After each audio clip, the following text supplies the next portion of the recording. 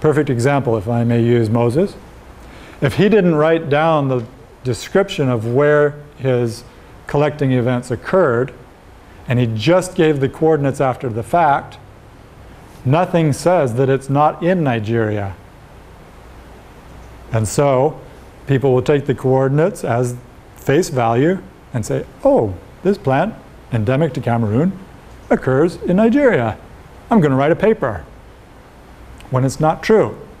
If he keeps the locality description, he can check that against the coordinates and find out, no, something's wrong with my coordinates.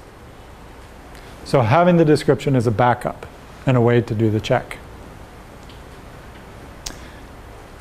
Then the recommendation is to keep decimal degrees, and as I discussed earlier, to keep 7 decimal places of precision for the reasons of being able to transform back and forth without losing information. And then, when you're taking the coordinates from the GPS, record them as they come from the GPS. Don't do an interpretation. It's just like keeping a verbatim locality. Write it down as you see it. You can do transformations to it later, but be faithful to what you saw. The reason for that is if you're writing it down and not downloading it, you have the possibility of getting a digit wrong.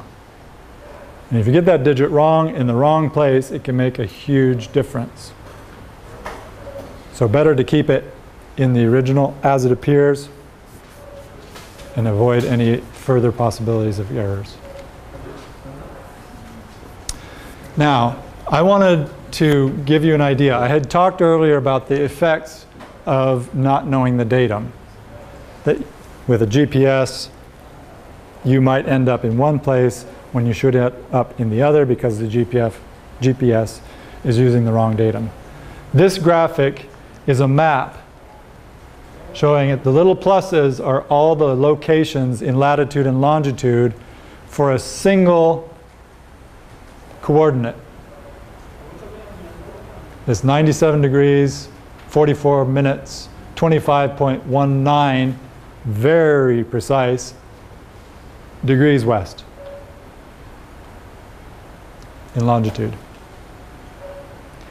And what you see is the points vary all over the place. Each one of these is a different datum. So coordinates alone do not describe a position on the Earth uniquely. That same coordinate is in all those places, depending on the datum. So if you want to describe a point on the surface of the Earth, you need not only the latitude and the longitude, but also the datum. And then with that, you can transform it to WGS84 so that when you plot it on Google Earth yourself, it's in the right place.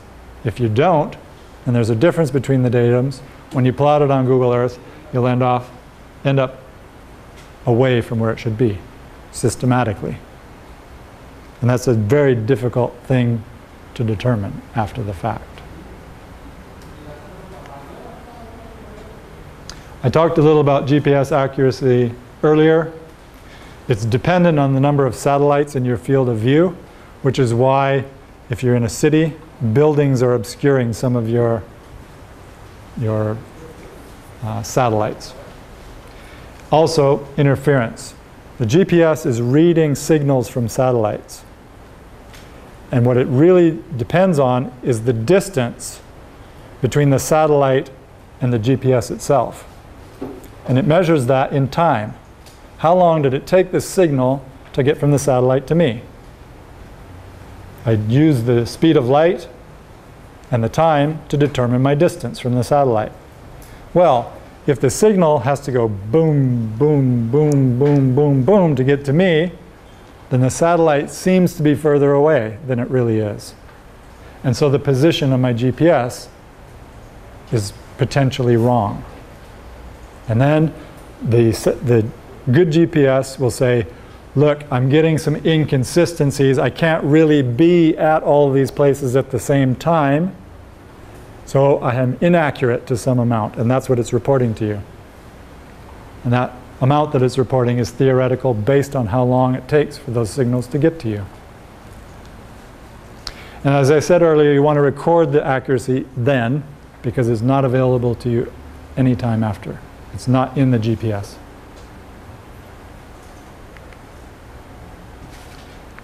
The concept of extent, it is the size of an area within which something occurred, either a collecting event or an observation event. So it can be any different kind of feature. These are some examples of them, and there are many, many more. Remember that we want to pick extents, we want to pick features, named places, that have the smallest possible extent for our references when we created locality description. And then, just to be complete, we want to keep track of all of our references. Where did the information come from? So if we're using a map, we want enough information that someone else can use the same map.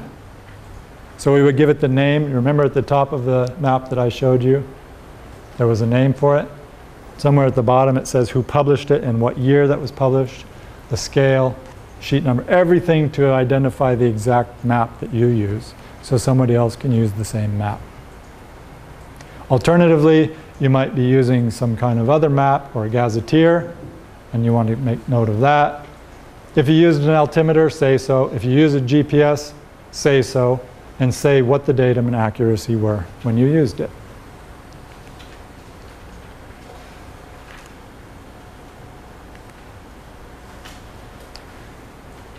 So, to contrast two examples of localities for bad and better. Example of a vague location. Here's one that says just the Sacramento River Delta. That's huge. It's a very big area. So what we really want to do is be more specific. So what we do is we say lock on the Sacramento River Delta in this county in California. That's constraining the part of the river delta. Another one is 3 miles west of San Jose / Cartago border. If you think about it, this is a border between two cantons. What are they called in Costa Rica? Departments? I don't remember. In any case, they're basically the equivalent of a district. So that we're talking about the border between two districts. That's like a river. It's a long thing, potentially. So without any additional details, this would mean anywhere within 3 miles west of the border. And that's quite big. Instead, it would be better to specify more specifically. So it's 3 miles west of the border, but on some highway in a province in Costa Rica. If it's on the highway, then I use the intersection between that highway and the border as a very specific spot. It's not the whole border as in the other case. Again, I'm keeping my extent small.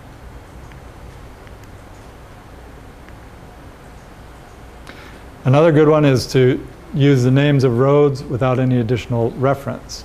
If I just say Highway 9 in this province, it's a very long distance. Instead, it's better to say the intersection of the Highway 9 with a river. This Rio Cariblanco is a river. In the town of Cariblanco, I'm being very specific, in this province in Costa Rica. Again, being specific. And another one. All of them are the same things. Be more specific. Then we have some particular problems that arise. Localities that become difficult to georeference, for example, in this case. The truth of the matter is that there is a Battle Mountain that is a mountain, and there's a Battle Mountain that is a city in Lander County, Nevada. I don't know the difference between the two from this description. It could have been in the city or they could have been on the mountain. I have no way to know. If in the description it tells me that it's the city, then I do know, and I don't have two alternate possibilities.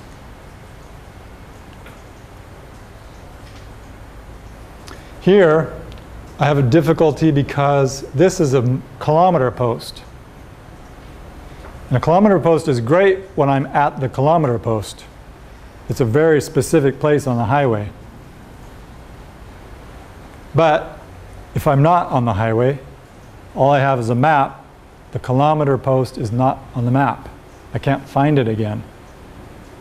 I have to find somebody who knows, who drives that highway and says, oh yeah, you know, the kilometers start in such and such a city and they go that way, increasing. That's what I would need in order to do the georeference. Well, wouldn't it be better to just say, fine, it's on kilometer 58, but it's also 6 kilometers south of the town of Cartago on that highway. Then I don't need to go looking for kilometer 58.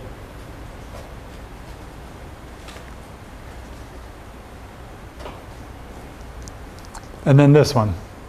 This actually we turned into a t-shirt.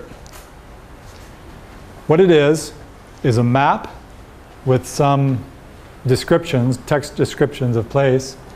And on the back of the t-shirt were a whole set of other descriptions. These are ones that are just plain crazy. There are a few favorites. It's too small to see, but I'll point some out.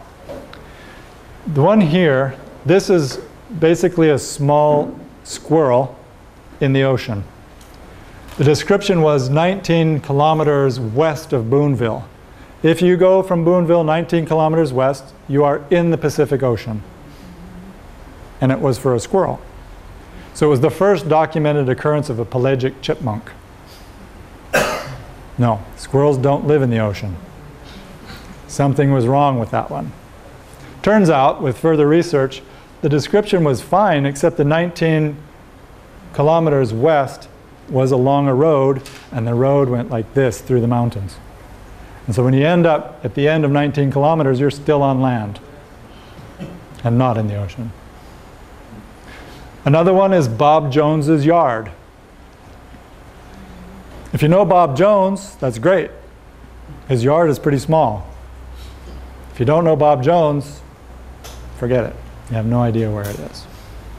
So over time, we did a bunch of georeferencing together, and we kept a collection of all these strange things that happened.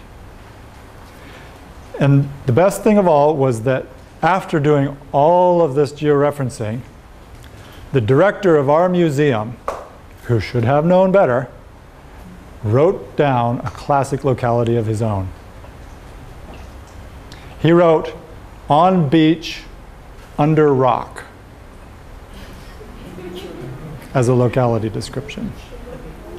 This is a director who does niche modeling. He did also take a GPS coordinate. However, the description itself had nothing to do with the coordinate, and so you couldn't use it to check the coordinates. Okay. That's it for good and bad localities.